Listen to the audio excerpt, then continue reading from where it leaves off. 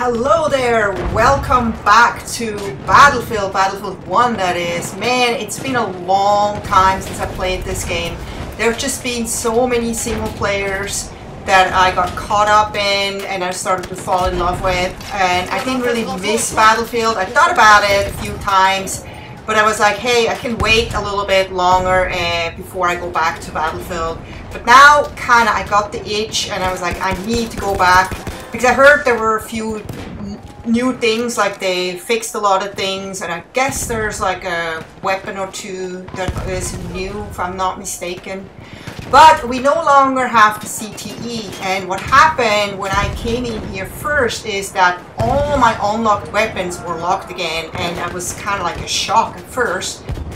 But then I did some research online, and I learned that people who uninstalled the CT actually lost all the DLC packages and everything that came with it, and so simple solution was to just basically reinstall the DLC, and actually premium too, and that solved it like right away. Phew! Man, I really thought I had to re-unlock. I don't think I would have done that because we're so close now to the new Battlefield. And speaking of, yeah, it's been a couple of weeks since we heard or saw the announcement trailer for Battlefield 5, and when I saw the first trailer, I reacted just like most of the Battlefield fans. I was like, what is going on? Is this the direction DICE is going with Battlefield now? Are they trying to become like another Call of Duty? Are they trying to become another Fortnite? What are they trying to do?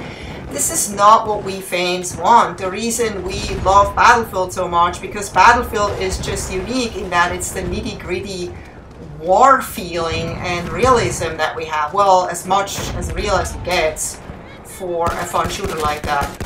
And so I was like, alright, I set the trailer aside and I was like, well, you know, I mean, I'm sure I'm gonna buy Battlefield because I'm just loyal to the series. But I'm not excited this time. I'm not at all excited about it. And then we saw the second trailer, and the second trailer looked a lot more, again, like what we used to seeing from Battlefield. But it looked a lot like Battlefield 1. And I have to say, I wasn't really excited for Battlefield 1 either, because I didn't think that, you know, there's going to be enough weapons, enough excitement in a World War I scenario, and I couldn't imagine how they can make it fun. But they really pulled this one off. This game has been so much fun so far. I've had hundreds of hours of fun, and I'm sure we'll have plenty of more hours of fun until the new Battlefield comes out. But I'm just not so sure about Battlefield 5. It's basically almost like playing Battlefield 1 with a few more modern weapons, not that much modern, and different vehicles, but the rest is pretty much the same. So I'm not so sure how this game can be much more exciting than what we've already seen. And yes, I know they're changing a lot of things. They're putting in a battle royale, which I feel like, why? Why copy everyone else? Why not do your own thing? It's like, just because it's that where the money is that we have to have a battle royale in there. Well, it doesn't hurt. Well, let's just have it. You don't have to play it if you don't like it.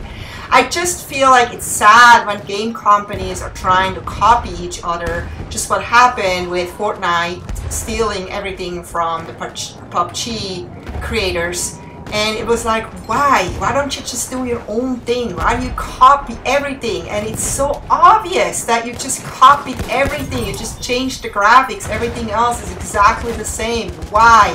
And you even get away with it? Come on. Anyway, enough of this rant.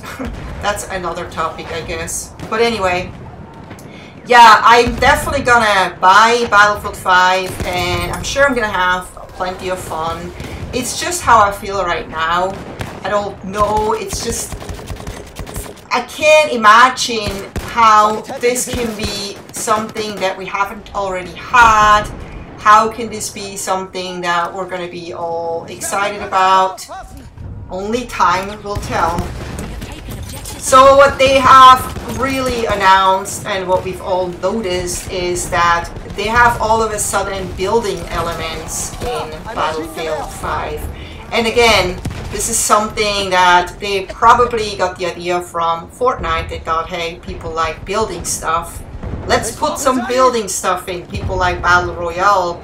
Let's make a Battle Royale game mode.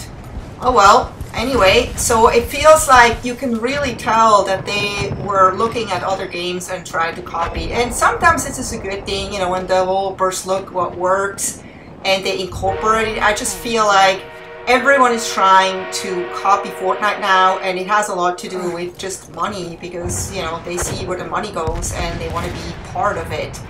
And I just don't want all the games to be alike at the end. And another big trend that we have now is that more and more games that used to be just single player games all of a sudden become multiplayer games. Fallout 76 is just the most recent example of that, which has upset a lot of people.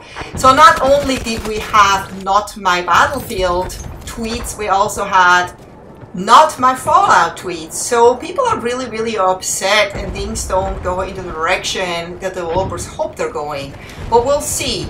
But anyway, back to the building in Battlefield 5. I mean, some of the buildings, you know, if you can pile some packs on top of each other to kind of make a wall to hide behind, that's fine. To build some kind of cover on the field. But if you are rebuilding a whole wall in a house, I feel that's where I draw the limit. It's like, come on. Leave a little bit of realism in Battlefield, please. Don't make it so that this game is becoming like this, just this choke, and you will just lose a lot of fans, and fans will move on to more realistic shooters like Escape from Tarkov and Insurgency Sandstorm, which is coming out soon, and there's a few more.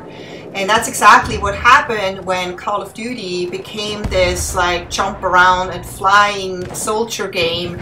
And a lot of people that were loyal to the Call of Duty series, they were like, no, I do not like this anymore. And they came over to Battlefield, and they're now with Battlefield. But they have to be very careful not to piss off the fans, because that could be a really big mistake. But I think at the end they're just gonna go for maybe new players, hoping to pull in some new players and don't care about the veterans. I don't know, maybe we make up a smaller number. I have no idea. Like I said, only time will tell. But as it is now, it is a little bit concerning where this is headed. But we'll see. Maybe they're listening to the fans, and maybe they do not add the face paint and all that fancy stuff that was in the first trailer, and it's actually becoming a really good shooter. So I leave it at that, and I hope you enjoyed this video despite my rant, but maybe you agree with me, and if you disagree, you can leave a comment. Don't forget to give me a thumbs up if you like the video, and I hope I see you next time, and I hope to put out some more Battlefield 1 videos in the future, especially before the new Battlefield comes out. So happy gaming, have a good day, take care, bye!